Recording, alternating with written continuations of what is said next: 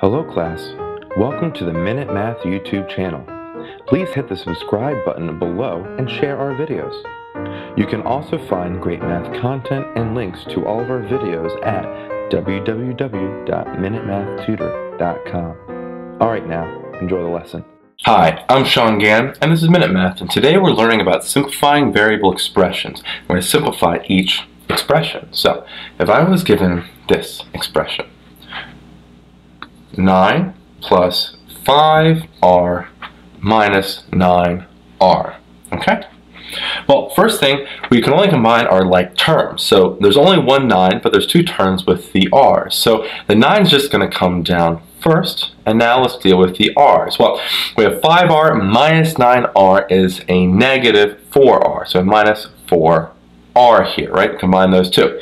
Now, plus a negative is the same thing as subtraction, so we have 9 minus 4r, and there we have our final answer, 9 minus 4r. Quick recap, we're given 9 plus 5r minus 9r, and we had to simplify that. Well, combining like terms, 5r minus 9r was a negative 4r. Bringing down the 9, adding a negative, same thing as subtraction, so my final answer here is just 9 minus 4r. Hi, I'm Sean Gann, the creator of Minute Math, and if you like this video, please hit the like button that's right there. If you have a mathematical question, just add it to the comment section below. And lastly, if you want to see more videos just like this one, hit subscribe. It's right there. But as always, thanks for watching.